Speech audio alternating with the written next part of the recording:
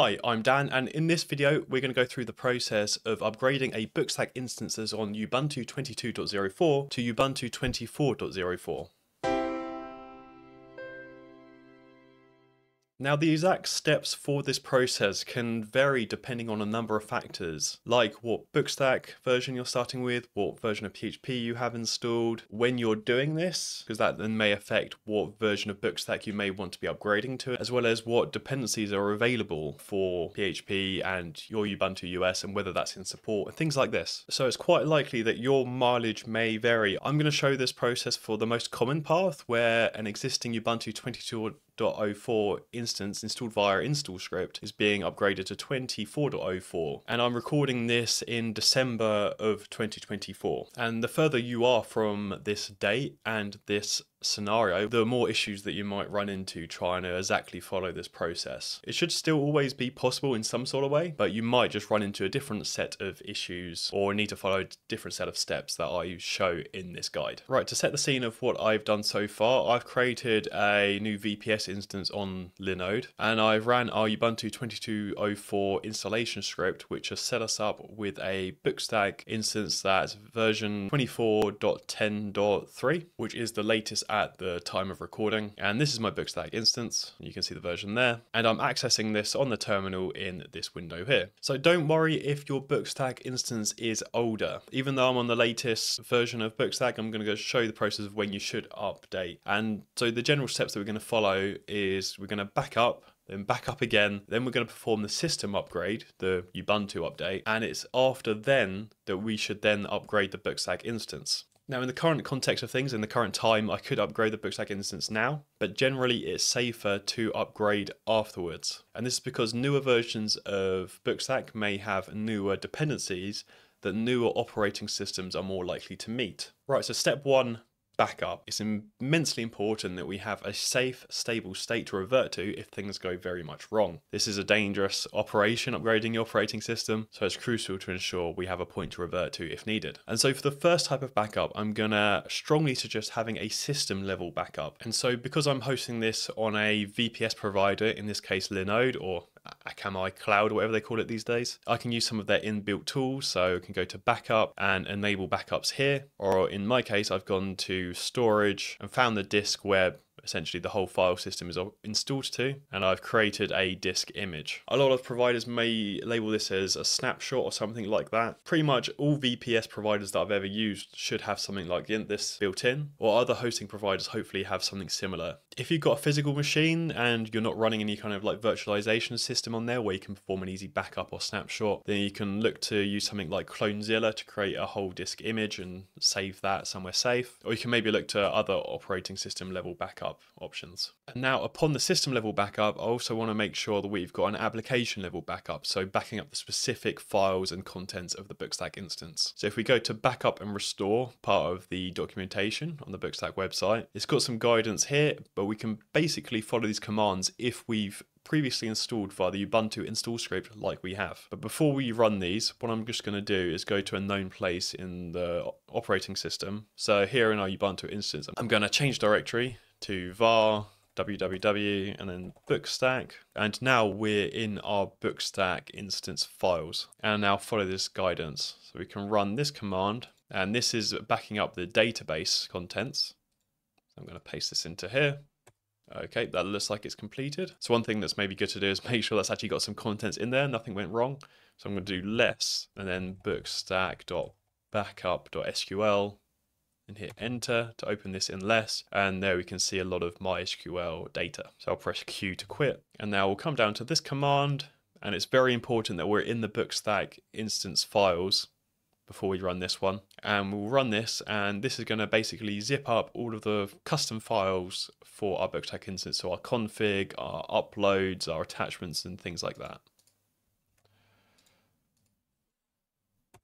And that saves everything to a BookStack files backup.tar.gz file. So if I do ls and I'll do a to make this a nice list. Then we can see our SQL backup there, which is our database contents, and then we can see our BookStack files backup here. And then it's crucial that we copy these files out off of this machine, because we're upgrading this machine. That's where things could go wrong. So if we lose the file system, we don't want to also lose our backup files. So how you do this is going to completely depend on how you connect to your system and maybe what operating system you use and what tools you use to access systems that you've got running. I'm going to open up a new terminal window. I'm going to cd into my downloads. I'm going to make a new directory and then call this BS backup.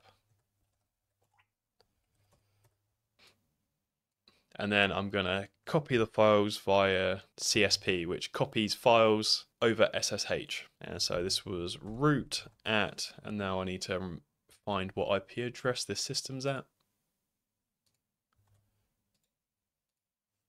So that IP address, and then the path. And then the path was var www bookstack, and now bookstack.backup.sql, and then I'll copy this to the current folder by just doing / here. Oh, and I forgot a colon here. There's that file, and then I'll do the same for bookstack files backup.tar.gz. So if I open this folder, yep, I see both of these files here. And again, I'll just open this to double check it's got contents in. Yep, that looks good. And let's extract this to make sure this has stuff in too. There we go. So that has various folders and files. And if I show hidden files, I should see a .env file, which is the configuration for our BookStack instance. So that looks like our backups are now safe and downloaded to our system. So I'll clear the terminal, and now we can move on to performing the system upgrade. Now, something you might want to do is, especially if you've got a fairly busy BookStack instance and you don't want to control this at a different level, like at the network level, what we can now do is do systemctl stop apache 2.service. Oh, and run that with sudo if you're not running as root as I am. And what this will do is take down the web server that's hosting or running BookStack. So this means we can no longer access it via the interface, just so that we don't have users trying to do things that then maybe affect the instance as this update process is going on. So before we perform the Ubuntu upgrade, we want to make sure the current version of Ubuntu that we're using is fully up to date, which you can do via sudo apt update. And once that's done, sudo apt upgrade. And if this prompts you to, if you want to install packages, you might have to type in a Y and press enter there to proceed with installation. And I've got nothing to install here because I've recently updated this instance just yesterday. But if you have a bunch of things there, what I suggest after the upgrade is probably a good idea to restart and then re-access this machine before you perform the Ubuntu upgrade, just to make sure everything's in a safe, stable state. But now with our backups complete and our system fully upgraded, we can now proceed with the Ubuntu upgrade. So as I said, we're going to upgrade to Ubuntu 24.04. This is the latest LTS release at the time of recording, and that stands for long-term support. And I'd recommend that for server software and things that should be kept stable, that you stick to these LTS releases, because technically the latest release at recording of Ubuntu is 24.10, although this doesn't have long-term support. So let's start the process. The Ubuntu do have a guide on this themselves, which you may want to go through, because it does things like advising about disk space and checking release notes for issues and things like that. But in general, the main step after doing what we've already done is sudo do release upgrade. So if we scroll up to where this started its output, it does confirm that it's going to welcome to Ubuntu 22.04 LTS. Noble number. So it looks like it's going to take us to that release, which is good. And so hit Y for yes, we do want to continue, and hit enter. And now because I'm accessing over SSH, it's going to ask if we want to start another port just in case things go wrong. So we'll hit yes. That's advising that it's going to open up on a different port. So we need to make sure that that port is open if we need to connect externally. Hopefully we don't come to that. So we'll just hit enter. And if we do have any issues, we'll just make sure we follow that and open up that port if needed to gain access. It's asking if we'd like to upgrade our software sources. I'm going to hit yes for that.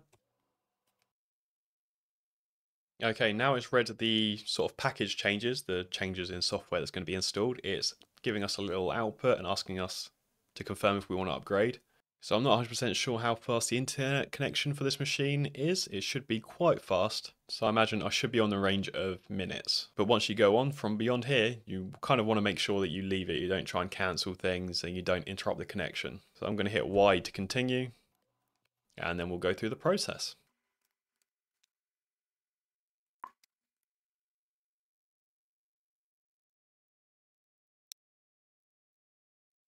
Okay, so we've come to the first choice that is given us during this process. So it typically pops up for things like where you changed configuration files or where they have maybe been changed by your cloud provider and then it's got a different version than expected in the system packages. So in here it's referring to the sshd config. So in this case, I'm going to choose to keep the local version currently installed just because there may have been changes made by the cloud provider to ensure access or add hardening, and I don't want to mess about with machine access. If you're totally worried, you could show a side-by-side difference and then take a note of the differences. But in this case, I'm going to keep the local version currently installed. And now we have another one in this case for grub, which can affect how the system boots. So again, in this case, I would probably opt to keep the local version currently installed.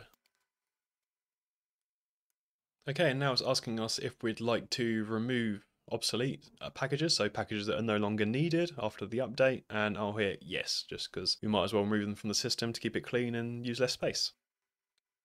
And now it's asking us if we'd like to restart to finish the update. So again, we'll press yes.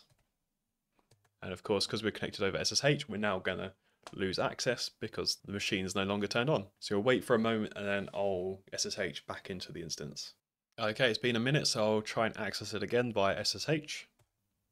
Okay, we're in. And we can see right at the top here, welcome to Ubuntu 24.04.1. So it looks like we have successfully upgraded. And before we have a look at anything on the system, let's double check if our BookStack instance is potentially running. So I'll refresh this. Okay, unable to connect. We did stop Apache, so it might just be that. So let's check the status of Apache, which we can do via sudo systemctl status apache 2.service. And we can press Q to quit that if you get stuck inside this. But we can see this it's just stopped, this has failed, and we can see some error text here. If we wanted to get more log information, we can do that via sudo journal ctl, then -u, then space, and then apache 2.service. This gives us kind of like a scrollable view where we can see lots of things. So looking towards the bottom after the boot and the more recent times, you can see we have this error that it's got a syntax error on line 3, and it's relating to mods enabled PHP 8.1. So we know it's related to loading a PHP module. So I'm going to hit Q to exit this view. Now, this error tells me that it's trying to load this PHP 8.1 module, but as part of this update, I would have expected it to change the version of PHP. So if we do php-v to check the version of the command line PHP installed, then it's telling us that the command PHP cannot even be found. So it looks like something has gone wrong in regards to the updating or the handling of PHP during this process. So to remedy this, I'm going to reinstall the PHP requirements on this updated Ubuntu 24.04 system. So do sudo apt update first of all, just to update our repositories. And with that done, I'll clear the screen and then do sudo apt install PHP 8.3 and then PHP 8.3 hyphen. Then I'm going to use a little bit of shell syntax, so curly brackets, and these are going to basically expand out to be multiple items once we run this command. And in here I'm going to enter a whole bunch of PHP extensions or extra packages that we want to install. So I'm going to go fpm, gd, curl, mb string, ldap, xml, zip, mysql. So just as a reference, I'm following our Ubuntu 24.04 install script just to remember what extensions to install. And basically the way that I defined it, well, when we run it, we'll expand out to be the equivalent of this. So we're going to install the PHP 8.3-fpm package, as well as the PHP 8.3 curl package, and then so on and so on. So that's just an easier way to type it out, basically. So then I'll hit enter to run this, and Y to continue. Okay, now with that done, let's see if we can do php-v now. Cool, and that comes out with some outputs and no more error, and we can see we've got PHP 8.3.6 at the time of recording. So we've got back, well, a newer version of PHP, but now we still need to fix Apache because that was still trying to use PHP 8.1. So let's disable its use of that PHP 8.1 module via sudo a2 dismod, which essentially means Apache 2 disable mod. And you're going to do PHP, I think it's just 8.1 like that. Let's try that. There we go. Okay, module PHP 8.1 disabled. And now I'm going to follow the commands that are provided up here when we installed the PHP 8.3 FPM, because now we're going to switch over to using that instead of the old PHP 8.1 Apache module. We'll do sudo a2 en mod proxy underscore fcgi following this, and then we'll also do space setenvif. And then we'll also do this command, so sudo a2 en conf php 8.3-fpm. Technically PHP via FPM runs as a separate service, so I'm just going to make sure that is enabled by sudo systemctl enable php 8.3-fpm.service. There we go. Now let's actually get that running by sudo systemctl start php 8.3-fpm.service. Now I'm going to press up to get that command back, and I'll just change start to status just to make sure we can see what's going on there, and that's running. And now with that going, let's restart Apache by sudo systemctl restart apache 2.service. And now again I'll press up and then change that to status. Okay, got a warning, but that's quite a common warning. We've got no error here, and it is active and running. So let's go back to the browser, go to our instance tab and refresh. Wait, and we've got everything running there. So there's a couple of extra steps that I'd advise, even if your system looks to be running. So the first of those is to upgrade Composer. Now Composer is needed for the BookStack installation and upgrade process. It handles the requirements of BookStack itself, and it's a good idea to update this just to ensure it's on the latest version and that it's compatible with the version of PHP that you might have just updated to, like we did. So we'll do sudo composer self-update. And in our case, it's saying we're already on the latest version because I've only installed BookStack recently. But if you installed BookStack originally quite a while ago, then you may have an update for Composer, and just hit the prompt to let that continue and update your version of Composer. And with that done, the next step is to update our version of BookStack. So go cd to change directory to /var/www/bookstack. Hit enter to get in there, and then we can go to the website and go to the updating BookStack page and essentially follow these steps. So we'll paste these one by one, and we'll do this one by one rather than pasting in all the commands, just so we know if it goes wrong, where it went wrong. So that first one ran with no errors, and it said we're already up to date because, again, this is the latest version of BookStack. And we run this Composer install step. And that doesn't do a whole lot, but it still did something, and it ran without error. And this final one too. Okay, nothing to migrate because, again, we're on the latest version. But again, you may have something more there if you're actually changing BookStack version. But either way, it's even if you kind of are on the latest version, it's still very useful to run these steps. For example, that Composer install step may then flag up if you're not meeting any of the PHP extension requirements for BookStack. So there still is some value in running those steps just to make sure everything's working, even if they're not actually going to update or change your instance. And now an optional thing, which I would still strongly advise, is to perform another system level backup again. So in our case, going into Linode and using their backups, or potentially creating a snapshot, or disk image they call it in this case, just to have a useful recorded backup point for after you perform the upgrade when everything was all working fine. So I hope this video was useful in your own upgrade process, and I hope that you didn't run into any other kind of nasty issues along the way. But if you do run into any issues that you're finding a real challenge to solve, feel free to contact me or get help from the BookStack community via either our GitHub or via the BookStack Discord chat, where myself or potentially someone else